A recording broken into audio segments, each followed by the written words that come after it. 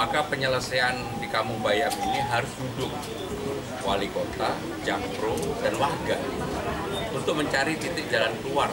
Nggak bisa kemudian hanya pokoknya ataupun yang punya kekuatan kemudian harus diikuti. Maka kenapa pada hari ini saya datang berdialog dan ingin mendengarkan apa yang jadi aspirasi warga, dan kebetulan saya sudah mempelajari, sehingga dengan demikian saya juga dibantu oleh tim Mas Anies dulu yang namanya Mbak Mandira, dan saya sudah mendalami, memahami persoalan di sini, sehingga dengan demikian itu yang menjadi semangat untuk menyelesaikan persoalan di Kampung Bayam. Assalamualaikum. Waalaikumsalam warahmatullahi wabarakatuh. Loh, kamu udah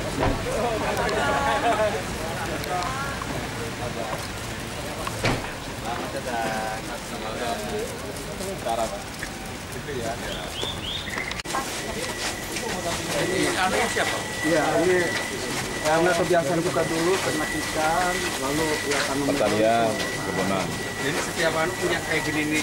Iya, semua. Ini baru 4 bulan, Pak.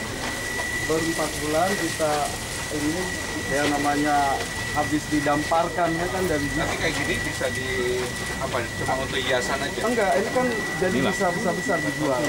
Konsumsi bisa dijual. Ini babak penampungan untuk pembesaran, setelah besar sedikit lah. Dari sini jalan ke mana? Sudah lama di keluarga di sini.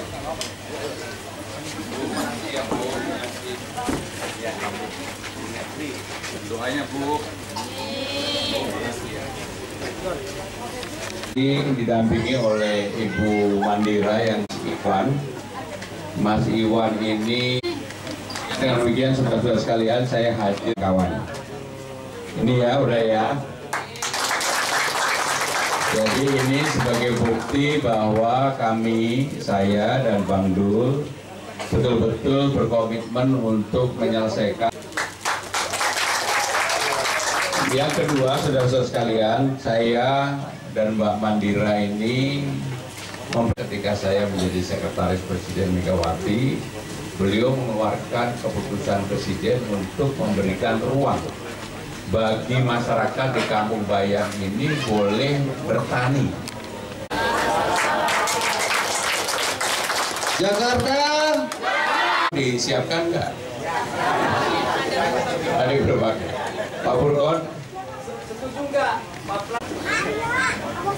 Ya, yang pertama secara khusus saya dan Bang Dul telah menandatangani Pakta Integritas apa yang menjadi keinginan harapan warga Kampung Bayam kalau kami diberikan amanah untuk menjadi gubernur dan wakil gubernur agar persoalan Kampung Bayam ini terselesaikan. Yang kedua, tidak kalah pentingnya dalam penyelesaian persoalan seperti ini. Sebelumnya kan sudah ada SK Wali Kota yang menunjuk beberapa nama, tentunya ini akan diperkuat. Dulu pada saat Mas Anies tanggal 22 Oktober datang ke sini, sayangnya pergubnya belum dikeluarkan. Maka penyelesaian di Kampung Bayam ini harus duduk wali kota, jakpro, dan warga untuk mencari titik jalan keluar. Nggak bisa kemudian hanya pokoknya ataupun yang punya kekuatan kemudian harus diikuti. Maka kenapa pada hari ini saya datang berdialog dan ingin mendengarkan apa yang jadi aspirasi warga, dan kebetulan saya sudah mempelajari, sehingga dengan demikian saya juga dibantu oleh tim Mas Anies dulu yang namanya Mbak Mandira, dan saya sudah mendalami, memahami persoalan di sini, sehingga dengan demikian itu yang menjadi semangat untuk menyelesaikan persoalan di Kampung Bayam. Poin utamanya adalah di poin 3, nomor 3. Nomor 3 itu menyelesaikan persoalan bersama-sama dengan warga dan pemerintah daerah Jakarta. Mas, mumpung ada Mas Teken, apakah dalam ini juga disepakati bahwa warga Kampung Bayam Oh, kalau itu terserah. Saya juga nggak mau, ini kan persoalan kemanusiaan. Bagi saya persoalan kemanusiaan itu lebih di atas segalanya. Bukan urusan untuk pilih atau tidak terpilih. Masih bisa disebut sebagai Pakta Integritas sebagai Ya namanya juga Pakta Integritas dan Pakta Integritas ya Pakta Integritas. Mau ditafsirkan apa aja ya. Mas ini artinya kalau dijanjikan mereka bisa kembali ke rusun bisnis atau membuat budaya baru sih kalau dari Mas Pram solusinya? Ya solusinya apa yang sudah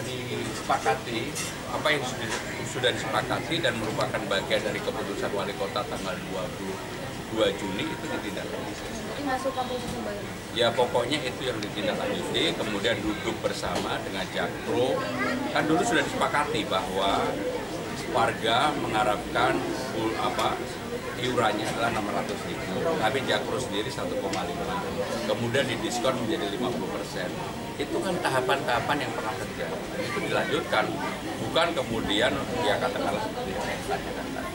Mas, berarti kan kalau ini kan warga Kampung Bayam ini kan dekat dengan Mas Anies kan? Apakah upaya mendekati Kampung Bayam supaya suara Mas Anies akan ke Mas? Oh, nggak ada urusannya dengan itu.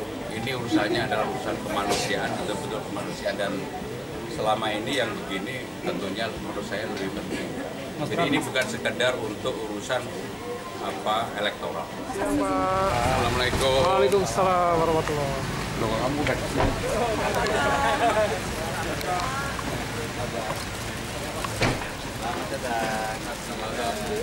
sementara Pak. Itu ya. Ini siapa? Iya, ini karena kebiasaan kita dulu ternak ikan, lalu ya tanam pertanian, kebun. Jadi setiap hari punya kayak gini nih. Iya, semua. Ini baru 4 bulan, Pak.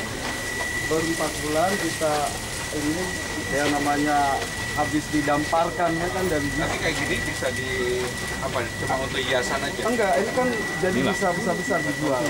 Konsumsi bisa dijual. Ini cuma penampungan untuk pembesaran, setelah besar sedikit lah.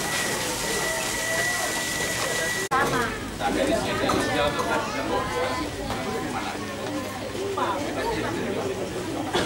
Selamat di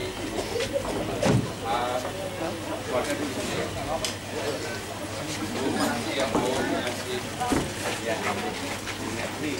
Doanya Bu.